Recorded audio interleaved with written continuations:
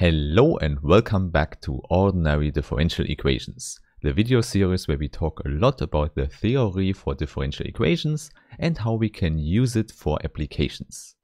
Indeed, in today's part 24, we will talk about solving a linear differential equation. And for that, we will use what we have already discussed, namely the connection between a system of ODEs and an ODE of higher order. However, in this video we will keep it simple and only talk about autonomous ODEs. And you also already know, before we start with the details, I first want to thank all the nice people who support the channel on Steady, here on YouTube or via other means. This is important because your support makes it possible that I can create such math videos.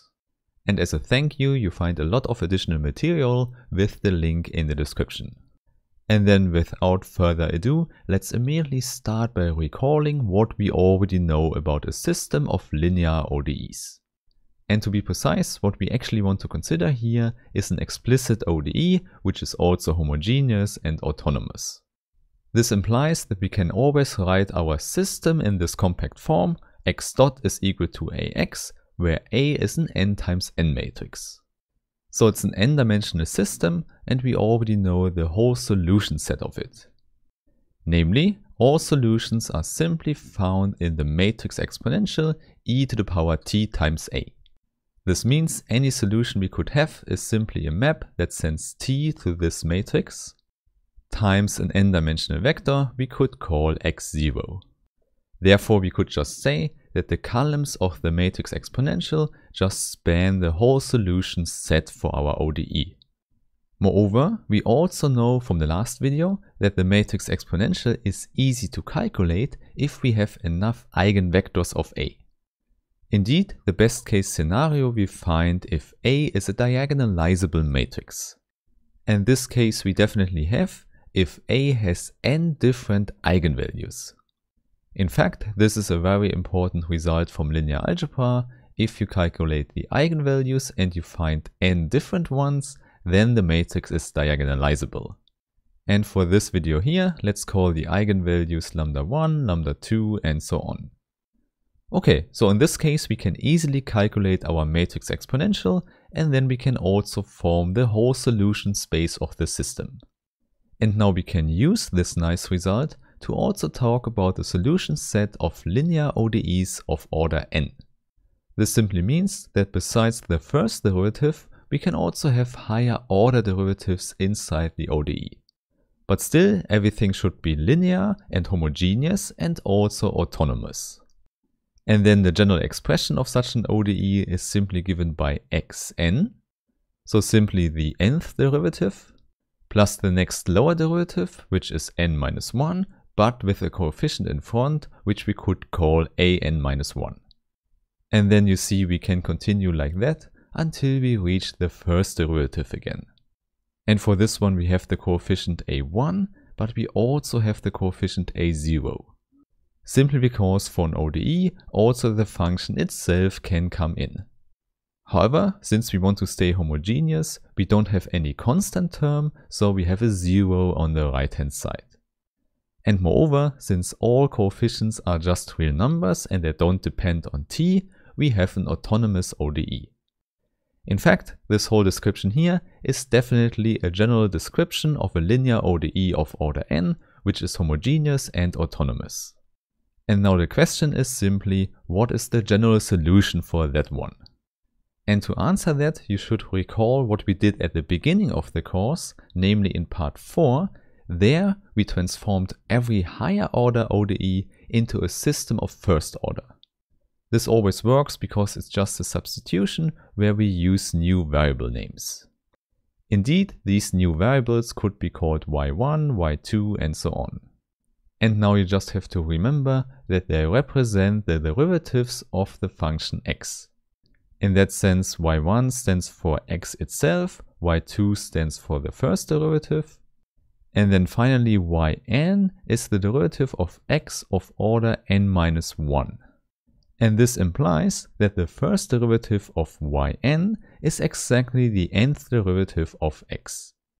Hence we can rewrite the ODE as a first derivative in yn. It simply means that we have to bring everything to the right hand side here. So first we have an minus 1 with a minus sign in front, and then we can multiply with yn. So you see, instead of the derivatives of x, we can just use our new variable names y.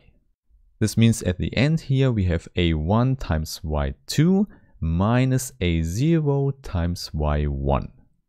So now by using your linear algebra training, you should immediately see that this is just a matrix vector multiplication.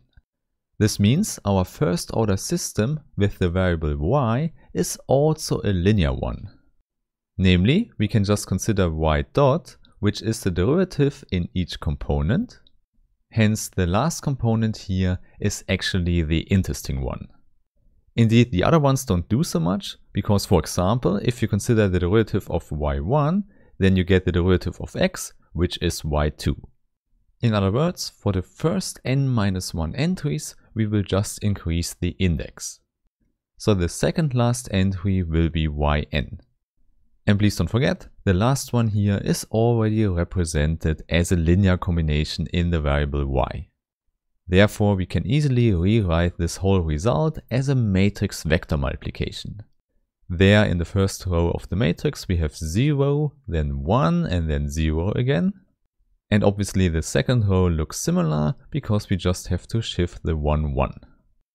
Now if that already looks strange, please don't forget we want to multiply with our vector y from the right hand side. Then it should be clear because the matrix or the row of the matrix is put to the column in the standard matrix multiplication. Hence everything is quite clear until we reach the last row.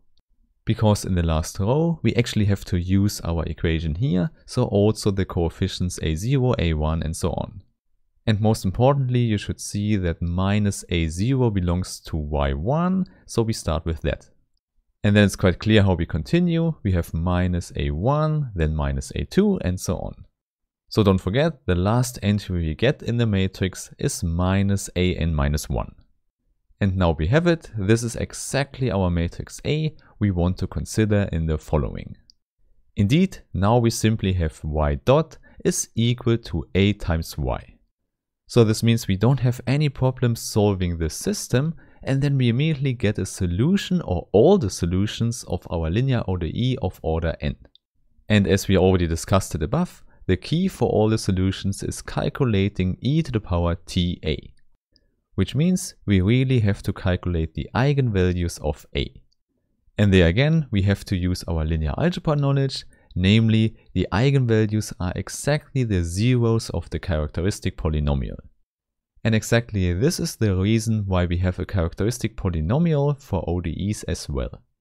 It's simply the standard characteristic polynomial for our given matrix A. Hence, it's the determinant of A minus lambda, the identity matrix. And now you might already guess that in this case we can actually calculate this determinant in general. In fact, it's just using the Laplace expansion formula together with a standard induction. Hence, I would suggest that you start with a low dimensional case like 2 or 3 and then verify the following formula. We have minus 1 to the power n in front, but this is not important because then we have our polynomial in lambda. And there it turns out that the powers of lambda perfectly fit with our indices of the coefficients an. So more precisely, here we have lambda to the power n minus 1 and the coefficient an minus 1 in front. And this continues until we have a1 times lambda to the power 1 plus the last coefficient a0 times lambda to the power 0. So there we have it. This is our characteristic polynomial of a. And you can prove this formula, as I said, just by an induction and by using Laplace's expansion formula.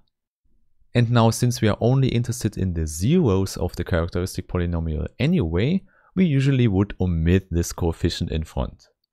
This means the second factor here is what we usually call the characteristic polynomial of the ODE.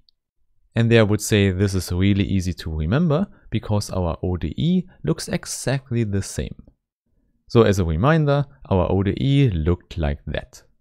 So instead of the function x, we have lambda, and the power is exactly the degree of the derivative. Namely for x, we just have the power 0. Now another useful way to remember this nice formula is to use an approach.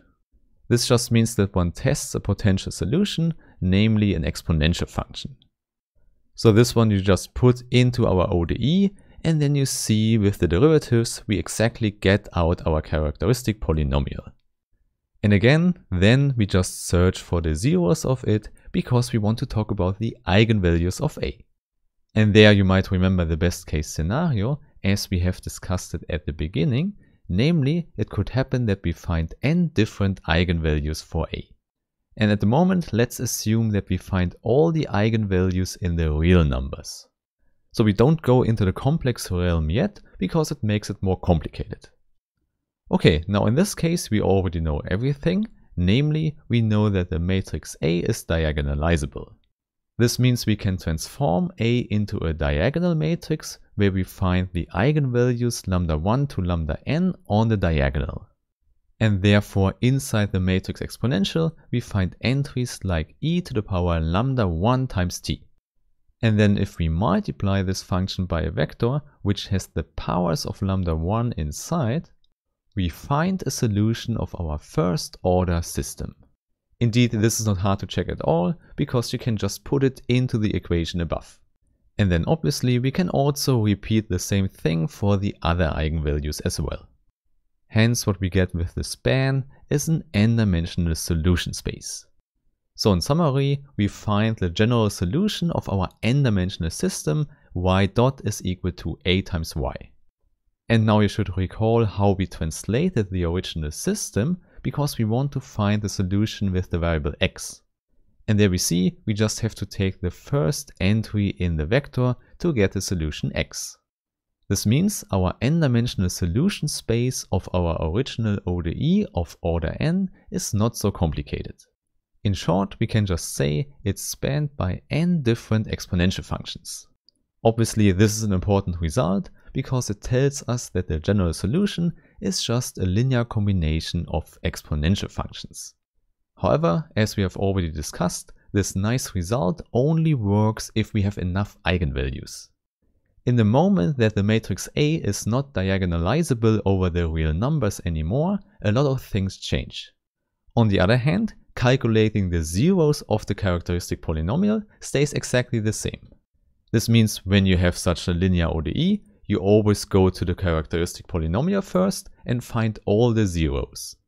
And then you have to decide if this case is applicable, otherwise we have to discuss more cases first. But obviously, this is a huge topic for the next videos. So I really hope we meet again and have a nice day. Bye bye.